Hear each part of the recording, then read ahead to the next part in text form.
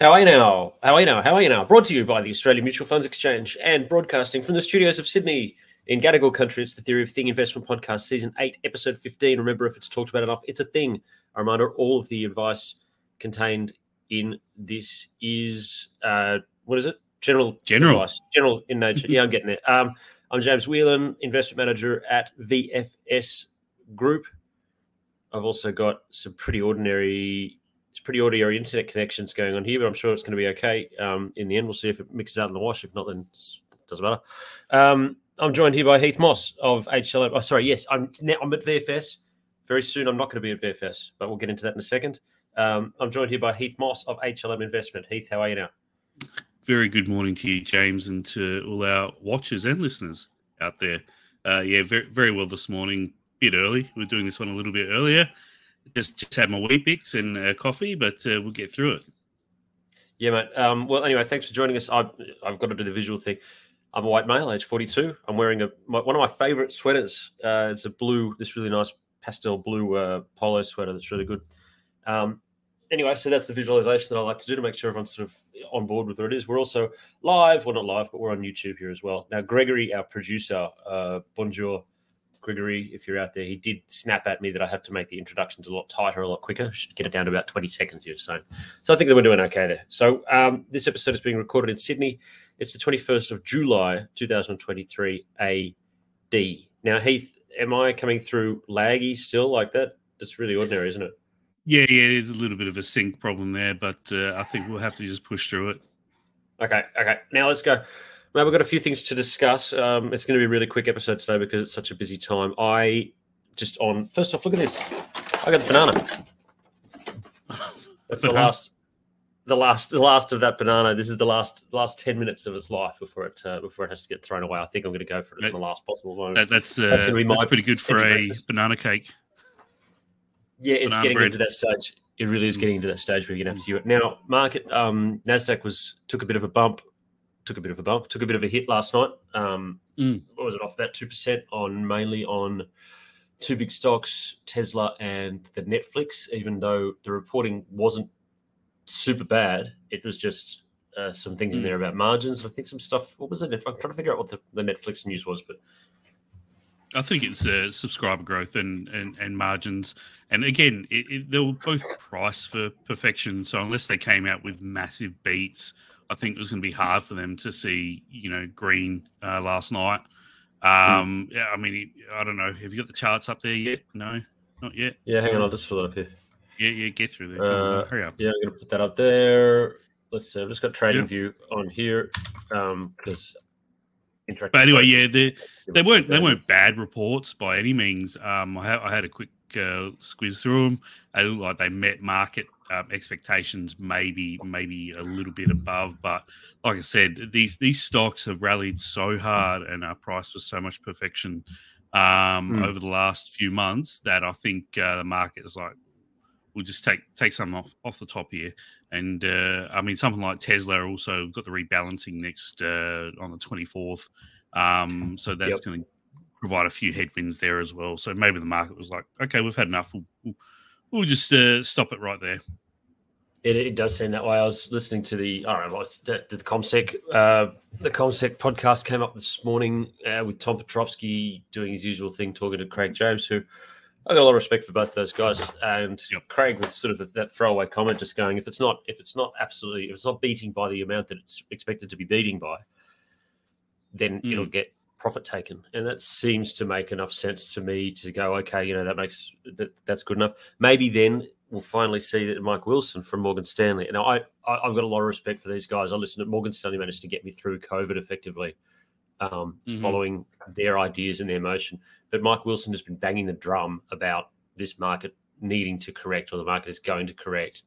The bearish call that they've had most of the year has been wrong. And at what stage, not to harp on it, because you're only as good as your last innings, but at what stage, not to talk about Mike specifically, but at what stage do you stop being right?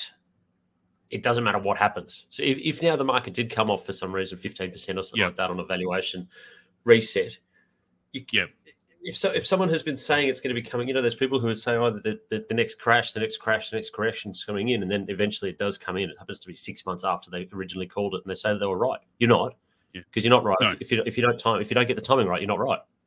No, yeah, and you can be really right in this market, but yet so wrong. And Morgan Stanley have missed out on probably a 40% rally in the Nasdaq by not being, active and being that negative bearish drum. I mean, look, I'm with Mike on a lot of his points. I agree with him 100%. Fundamentally, I mean, a lot of this rally doesn't make sense. But I haven't been beating that drum since I think it's November last year. It's only in the last few recent months I've been saying, hey, this is looking out of whack here. I'm not willing to pay 19 times for a market when you got a cash rate at over 5% and earnings coming off. So, like you said, you can eventually be right, but you can be so wrong in between, and it can really hurt. Yeah, absolutely spot on. Wow, my internet is super laggy. I hope this really does come through okay. All right, what's next? Now, your note came out, which was good. Yeah. Congratulations to it. We're all very proud of it and are very supportive of that note's coming out. Thank you. We've got, what else have we got here? So the Australian economy. Let's get to Aussie. Let's go local. We saw an unemployment rate drop yesterday, and the Aussie dollar rallied on the back of that, 3.5% with a lower participation rate. What are you seeing in the Aussie economy? Enough? I mean, we're going to go through the same thing we have to go through every single time and talk about, is there any change to your rate expectations? No, I mean, for me, it's still 50-50 for August. They'll get the quarterly and monthly CPI data out before the next meeting, and it really comes down to that. And it's actually very similar to the US economy in terms of showing really mixed signals. Some of the consumer spending is really soft. We saw Flight Centre come out during the week and upgrade their profit guidance for the year, saying how strong the consumer was, especially in corporate travel, and their leisure has turned around nicely. Their total transaction value is now at $22 billion. That's only a smidge under 2019, which is $23.7 billion. So they're almost totally back, come full circle again. But they're saying the consumer is extremely strong and still prioritising travel over anything else. So the Australian consumer still is in a half-decent spot. But there's just so many headwinds to come still for that Australian consumer. We still haven't had rates fully priced in terms of the household budget. We've got $264 billion of fixed interest rate mortgages to come over to the variable. That's all going to hit the back pocket in the third quarter, I think. So honestly, it's a real tough position to call the Australian economy in terms of where we're at, and it's very much like the US economy, showing signals from both sides, and you really it's the type of market you could get chopped up in, honestly, because the Australian market really hasn't performed as well as the US market. We haven't got that tech sector bounce that the US has. So it's a tough one, but I'm still saying 50-50 for the RBA. Consumers still looking okay, but with some pain to come. Okay, that makes sense. And I'm just sort of lazily bullish sort of on that regard of just trying not to pick it too much. Also because I'm just so busy right now with everything that I'm doing, I haven't had as much time to really pick out the eyes of this market as I probably should have. And amazingly, it's actually been quite beneficial to performance. The less you do, the better it is, as long as you're invested. It's all okay. Yeah. And I did make this time last week. What did I make? I made that sort of a vague, could this be the buy everything commencement? And I'm now pretty strongly behind that where you've got commodities good to go, Aussie's okay to go, the US is going to continue banging on as it's done. Bonds are going to rally as well, just on that, that we're going to have more and more. It's now moved, and again, sort of just thinking about Mike Wilson, it's now moved from being disinflationary to actually deflationary. Some of these things he did mention, air travel is actually now sort of moving into, even though there's huge demand for these things, are actually now moving to a deflationary stance, which is interesting. That started to go that way, and that's the next thing that we're going to start to see, which is going to be good. And China is disinflationary. Don't forget. Now, and I saw the first chat of this one. So if anyone who remembers back to that Christmas episode that we did late last year with Kit Lowe dropped into it. It's always good when Kit comes on the show because he's always just super intelligent. And I respect everything that he says, even when it's just insulting me, which is often. But Kit did say, and I said, China coming back online, because remember, we're talking about China coming out of COVID at Christmas last year. China coming back online is inflationary, coming back in, buying everything. That has actually been a bit of a letdown from expectations. I think that the expectations were correct, and I do believe that China actually was unders. They missed it, and that's sort of, now we have to get used to that. But now I saw the first note. So yeah, and then Kit did remind me that long-term China is disinflationary. As they produce things that just make stuff cheaper. That's of that sort of basic way of going about things. Not cost production, etc. Yeah. Yep. And so I saw the first note. Jonathan Payne, guest of the show, sort of saying, okay, now it's the time that China is going to start being disinflationary to the world, and that's sort of the next thing that we're going to see. So that's as predicted, that you had to sort of play it out: short-term inflationary, long-term disinflationary. That's China. Now that's the next stage that we're going to see. So we are going to see this drastic drop of those inflation numbers, not just so much because of the base effect that we've had, that we saw witnessed last week, but just also because it is actually just coming off, and things are actually cheaper, and also people are running out of money. Yeah, apparently. Yeah.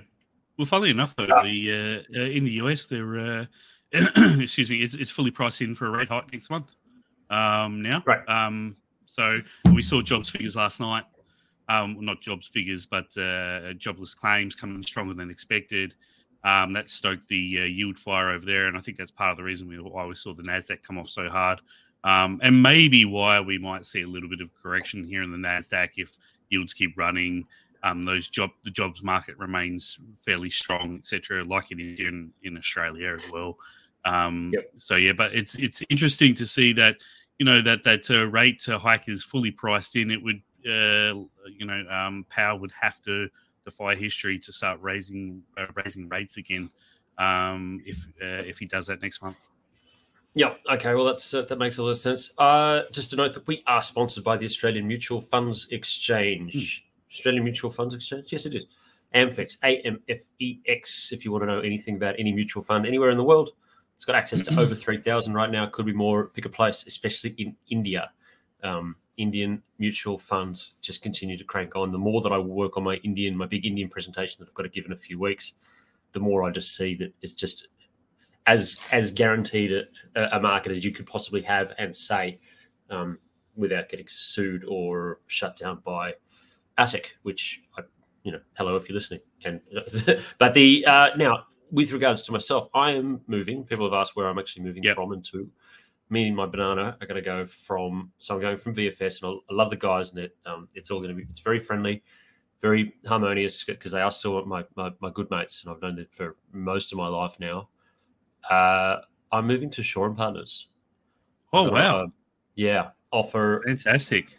An offer from them that was just great with regards to the things that I want to do, sort of that next stage in the career that just sort of I couldn't really sort of get a go of it at VFS, not because of them, because it's just different place, different function.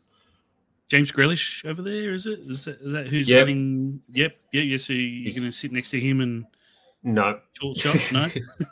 No, no. I haven't seen James for ages. James is there. He's doing his what's Market Matters, or whatever they're called. Yeah. No, Adam Dawes is there. Trying to think about who else is there. Everyone's there. It's just this huge acquisition thing. They've got a bunch of new people going, so that's the big move for me, which I'm really excited about. That's in 3 weeks. I'll be kicking off. Congratulations first, but also I actually seen they've got a major recruitment drive here in Adelaide too. I'm surprised. I mean, they must be really expanding their advisor network there. They are, and always just looking to go towards it. So if anyone's got any questions or anything about Shaw's or the move or anything that can be brought out of that, or just some ideas about some bits and pieces, I've got some amazing ideas about doing a semi-rebrand of where I target and what I do and how we do it as well, just trying to focus on more of that generational wealth stuff. So that's a big important part of the market that really needs to be looked after. Oh, and on a different note, guess where I'm going tomorrow? What's tomorrow? Saturday. The footy? No, I'm going to the commissioning of the USS Canberra. Oh, They're going okay. to send it off to sea. Goodbye. So we're down at Woolloomooloo. Got to meet it. I got it through the American Australian Alliance, the AAA, which I'm attached to in sort of certain parts that I don't need to go into. Mm-hmm. They got a few tickets to the commissioning of this one. It's the second time in history that a US boat has been shipped, whatever, has been named after an Australian city. It's the second Canberra, I believe, that they've named it. And this one, it's a scary looking boat. Actually, I'll see if I can pull it up for you.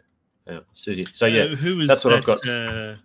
Manufactured by? Is that by the guys that are listed here? Austal, yep. And Austal, yeah, yep. Yeah. Austal, the US brand of Austal.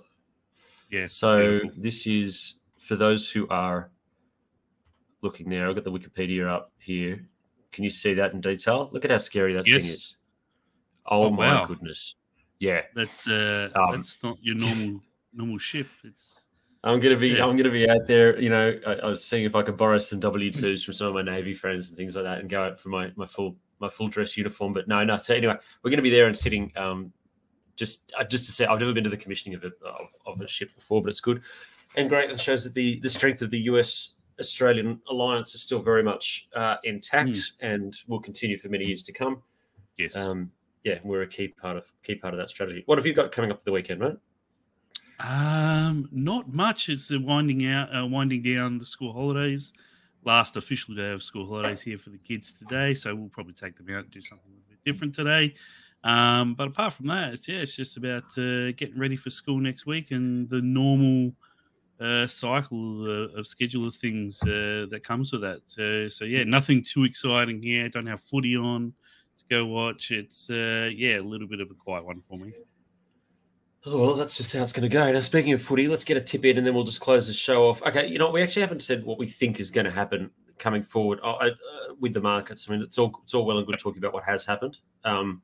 Next stage is through. I'm still very much on the buy everything situation. I've seen no reason to change that as much. Mm-hmm. If I was going to do anything, at some stage, the bond allocation, because I've been the 60-40 absolute since late last year, and that has gone amazingly well. And I wish it was more. I wish it was simpler. The way that I did it. I mean, I've done it with, I've done it with too many products, and it should be possible, although this is sort of one of those difficulties of being an advisor for retail clients. Theoretically, I only need 4 ETFs to get this thing done, or even just one ETF, it's a 60-40 ETF. But you don't, because you need to have some property in there. You need to have some international, domestic, and everything like that. Next thing you know, you've got this whole list of things on there. It's just like, well, I mean, really, I could have just done it with a global ETF, something in the NASDAQ, Aussie ETF, and then just 2 bonds, 1, 2, 3, 4, 5. That's 5 ETFs you could do this whole thing with.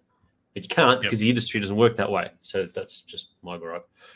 I see no reason for that to change. I will be decreasing the bond allocation over the next couple of months and topping that up into probably buying any market on a pullback that I can get, and probably continuing to add to my Indian exposure as well. That's all I've got ahead of me, Matt. I'm not I'm the less you do, the better. Especially if you're trying to move a bunch of clients from one place to another as well. If you've got stuff that's in transit, it's really difficult to actually take any activity on accounts. Again, that's the thing about one of the troubles of retail advising. Unfortunately, yeah. Personally, I'm a little bit cautious for this third quarter simply because of the many headwinds that I think the market is facing at the moment. I'm not so concerned about the Australian market, but the US market. I really think there could be, some sort of correction there. 10%, nothing major, but a nice healthy 10% correction there, considering the rally and all the headwinds there. But here in Australia, like you, I'm ready. I'm almost ready to push my buy button on a lot of resources. We all know the copper, story, etc. China eventually is going to have to, really go hard on that stimulus. They can't keep running the country like it is at the moment. If they want to start hitting some of their macro goals, etc., 5% GDP, etc., simply aren't going to make it unless they start really pushing it hard. We got some of the monthly figures out this week from China. They weren't half bad, but again, low bars and all. But resources are up there for me. I want to get in on tech, but I've obviously missed that rally that we've had since the start of the year. that major Fang rally or whatever they're called now, the Mummers or I can't remember. I didn't know they had a new acronym for it. Yeah. They changed the acronym and whatnot because they've added NVIDIA and now instead of Facebook, it's Meta and, they change it all the time. But on any pullback there, I'd be jumping in and I'm keen on jumping in something like Snowflake for the AI and data management side of things as well. But outside of that, about Equinix. Yeah, your data. Don't forget about my Equinix, mate. Yep. But I'm also cautious because we've got Australian reporting season coming up. I think it starts the end of next week. We get a first couple of companies announcing next week. And then August, it really ramps up. So that's going to provide a lot of volatility and opportunity as well. So I'll use that. We've already seen Ansell, one of the major top 100 stocks here in Australia, came out with a downgrade this week and got absolutely smacked 15%. Funnily enough, Ansell, huge beneficiary of the COVID period, excess demand for gloves and PPE gear.